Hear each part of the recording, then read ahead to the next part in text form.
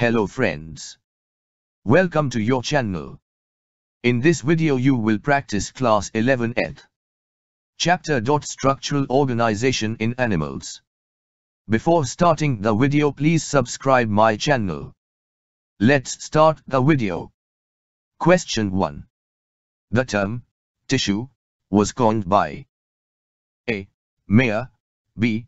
Bichat, C. Mulpady, D. William Bowman. Answer: B. Bichat. Explanation: Bichat included the term tissue. He is also known as father of histology. Question 2. Which of the following tissues originates from endoderm? A. Muscular tissue, B. Epithelial tissue, C. Connective tissue, D. Neural tissue. Answer: B. Epithelial tissue. Explanation: Epithelial tissue can originate from any of the three germinal layers. Example: ectoderm. Skin epidermis. Mesoderm. Coelomic epithelium, and endoderm. Gut epithelium. Question 3. Which of the following junctions appears in the epithelial tissue of brain? A. Gap junctions, B. Desmosomes, C. Tight junctions, D. Intermediate junctions.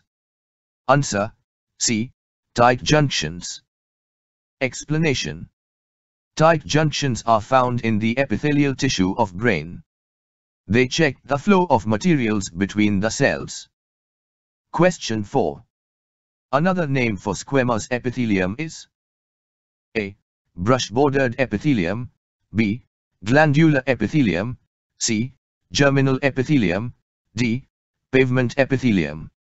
Answer: D. Pavement epithelium. Explanation: Squamous epithelium is also known as pavement epithelium. It is composed of a single layer of fat polygonal cells. It lines the heart blood vessels, lymph vessels and alveoli of the lungs. Question 5. The type of tissue lining of the nasal passage, bronchioles and fallopian tube is A. Cuboidal epithelium, B. Germinal epithelium, C. Ciliate columnar epithelium, D. Squamous epithelium. Answer: C.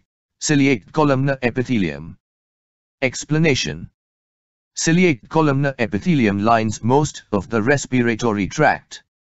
Example: nasal passage, bronchioles, and fallopian tube, oviducts. It comprises columnar cells, with cilia on their free surface. Thanks for watching. Please subscribe my channel and press the bell icon.